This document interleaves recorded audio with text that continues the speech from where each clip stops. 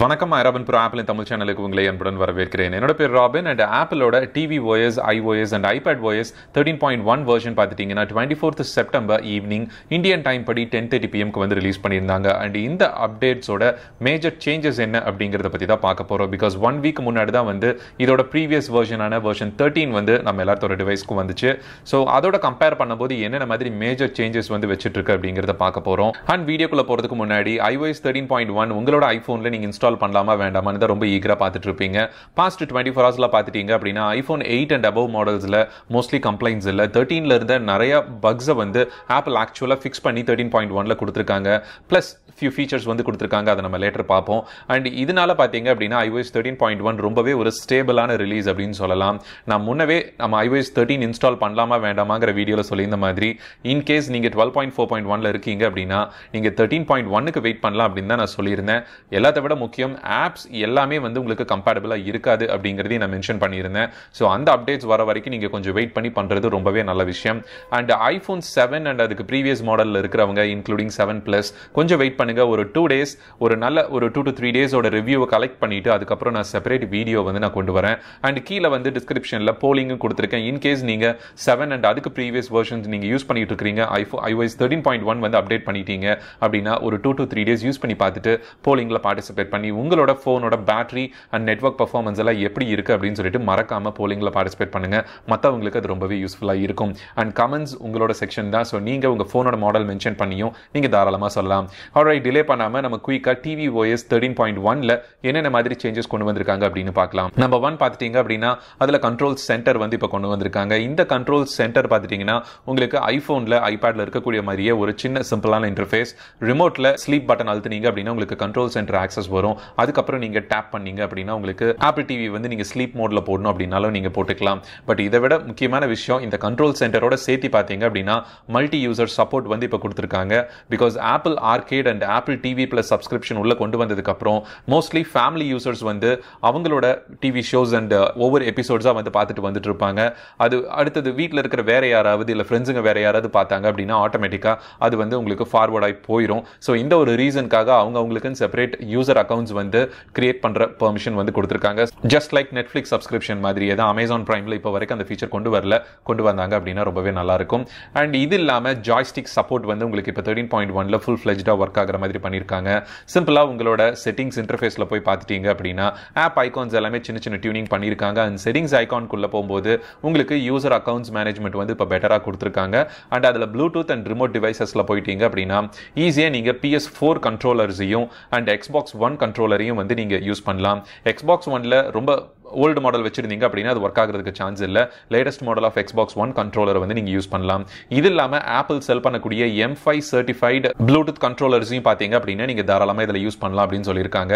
இந்தியாவில் mostly M5 certified controllers availability ரொம்ப ரொம்ப கம்மி. அண்ட் PS4 பார்த்தீங்க அப்படின்னா இருக்கிறதுலே எனக்கு தெரிஞ்ச ஒரு அஃபோர்டபுள் ஆப்ஷனாக இருந்துட்டு இருக்கு.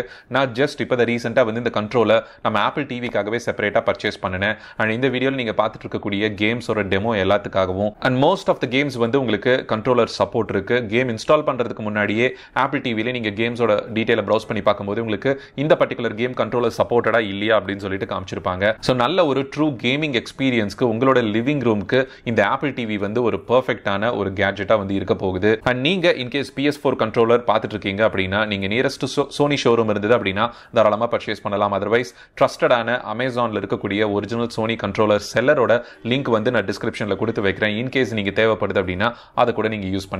சோ இவ்வளவுதான் ஆப்பிள் டிவில அவங்க tvOS 13.1ல பண்ணிருக்கக்கூடிய சேஞ்சஸ். அண்ட் இது இல்லாம நிறைய வந்து சின்ன சின்ன tuning design wise cosmetic wise பண்ணிருக்காங்க அப்படின்னு சொல்லலாம். அண்ட் நெக்ஸ்ட் வந்து iOS 13.1 பார்த்துட்டீங்க அப்படின்னா iPadOSம் iOS 13.1 உங்களுக்கு மோர் ஆர் லெஸ் சிமிலரா தான் இருக்கும்.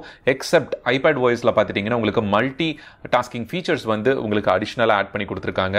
அண்ட் iOS 13.1ல எக்கச்சக்கமான பக் ஃபிக்சஸ் அப்படின்னு தான் சொல்லலாம். iOS 13ஓட ரிலீஸ் பார்த்துட்டீங்க அப்படின்னா 1 வீக் முன்னாடி நடந்தது. ஒரு பெரிய டிசாஸ்டர் அப்படின்னு தான் சொல்லணும். மோஸ்ட் ஆஃப் த இஷ்யூஸ் தான் வந்து ஒவ்வொரு மாடல்ஸ்லயும் வர ஆரம்பிச்சிச்சு.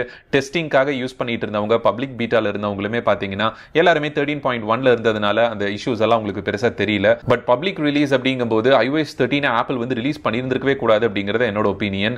அண்ட் அந்த 13ல இருந்திருக்கக்கூடிய மோஸ்ட் ஆஃப் த பக்ஸ் உங்களுக்கு மெயில் ஆப்ல இருந்து, போன் ஆப்ல இருந்து ஆப்ஸ் கிராஷ் ஆகுறது, இந்த மாதிரி மோஸ்ட் ஆஃப் த ஸ்டெபிலிட்டி இஷ்யூஸை வந்து 13.1ல வந்து அவங்க ஃபிக்ஸ் பண்ணியிருக்காங்க. iOS அண்ட் iPadOS 13.1ல அவங்க பண்ணியிருக்கக்கூடிய முக்கியமான ஃபீச்சர் சேஞ்சஸ்ல நம்பர் 1 பார்த்துட்டீங்க அப்படின்னா ஆடியோ ஷேரிங் அப்படிங்கிற ஃபீச்சர் கொண்டு வந்திருக்காங்க.